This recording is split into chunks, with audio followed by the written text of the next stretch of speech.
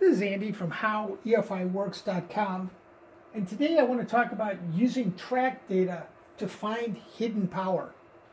What I'd like you to do is open up in Megalog Viewer HD, almost any log, it doesn't really matter at this point, and under Calculated Fields, Optional Fields 2, there is an option RPM per second. Go ahead and put a tick mark in front of that, or a check mark in front of that. It will ask you to reload the data. Go ahead and reload. The other thing I'd like to do is under Calculated Fields, Custom Fields, there'll be a drop-down Custom Fields, add a custom field, and I want to add one called RPM per second.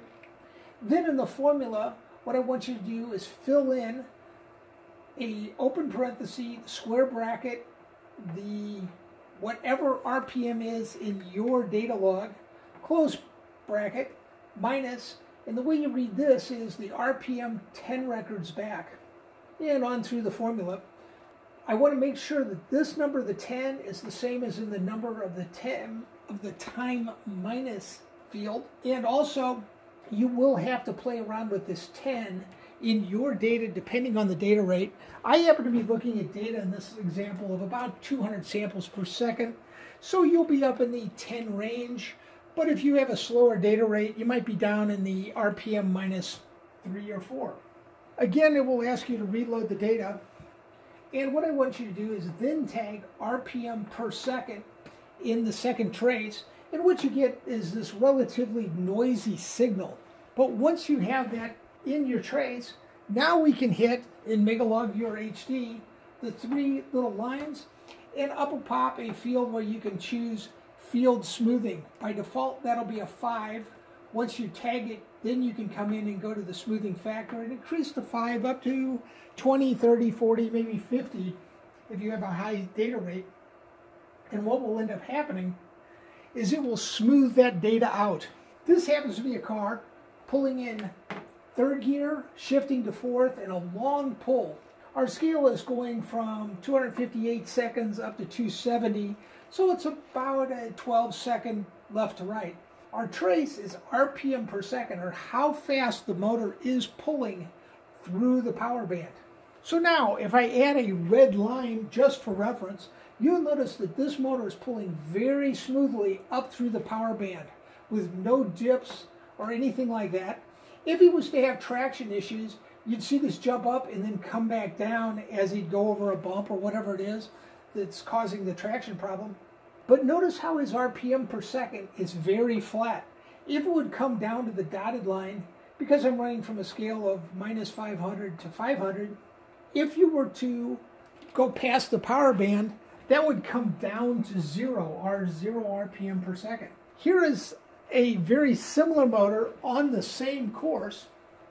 This one has considerably less horsepower, and as you see, it comes up through the power band, but look at the way the RPM per second drops fairly steady all the way through the range. You'll also see where I took the left mouse click, it went from a point here to right here. You can see the vertical lines, and a little average box will show up in the bottom right corner. Basically what this is telling us is I went from a minimum of about 6,000 RPM to just over 7,000 RPM for a total delta of 990 RPM. Basically, it took me 6.997 seconds to cover that entire range of RPM for an average RPM per second of 141 RPM per second. But this is great for testing because then you can come back, pull out half a degree of timing, do exactly the same test, and see if your averages are better, your total speed's better.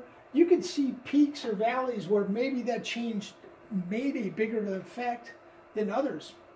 This is essentially what you do on an Inertia dyno, but you don't have to buy the $60,000 dyno to make the test. All you need is a repeatable place that you have good traction and it's safe, such as a racetrack.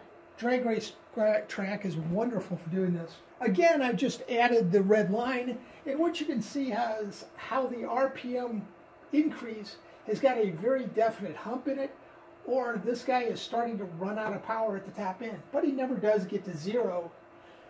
Now what I've done is open the log, and then under File, there's a choice compare data and open up a second log. And then what you can do is the slider will show up and you can move it left to right to get to the same area in the track for both logs. You can, on the top right corner, there's a couple of arrows right up here where you can do a fine adjust, moving the two graphs left to right slightly. But notice that down around 6,000 RPM, I've got both motors synced, and look how this motor definitely responded to the change better because I'm pulling more RPM at the same amount of time. Down at the bottom, you can see where the one pull was at 8,000 RPM, where the other one was 7,895, or virtually 100 RPM higher at the end of the pull. That's a pretty impressive change. This happens to be data coming from a typical drag race car. This is an automatic, where the guy pulls first gear, shifts to second, shifts to third, and on out through the back end of the track. What I'm looking at is just the data as he pulls through second gear. I began pull my left mouse button across to the right for a change of 1,500 RPM in the bottom right corner. It took 2.34 seconds to make that 1,500 RPM change, and an average 630 RPM per second. That's over that range of the motor. But notice the way the pull definitely drops off once he gets to 7,500 RPM. And by the time he got to 8, you can see this go flat, and sure enough, the RPM per second drops almost to the dotted line. Anything below the dotted line is actually decel, or where the motor is changing down in speed, like during the shift.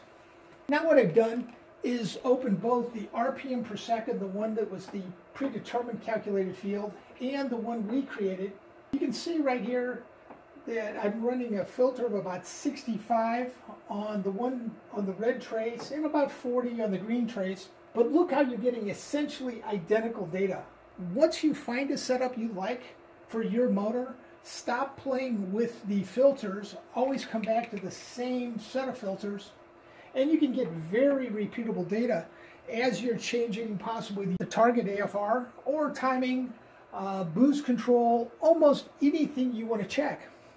For example, traction. Let's try 15 pounds of boost, 20, 30 pounds of boost, and see exactly where we blow off the tires, and then back it off just a little bit. I want to take a moment to thank my friends at tunerstudio.com. These are the developers of Mega Log Viewer HD, the software I use to analyze almost all of these motors, no matter what ECU we're running. As long as I've got data that can get to a CSV file, I can load the data up. And be sure to hit subscribe on my YouTube channel. Thanks for watching.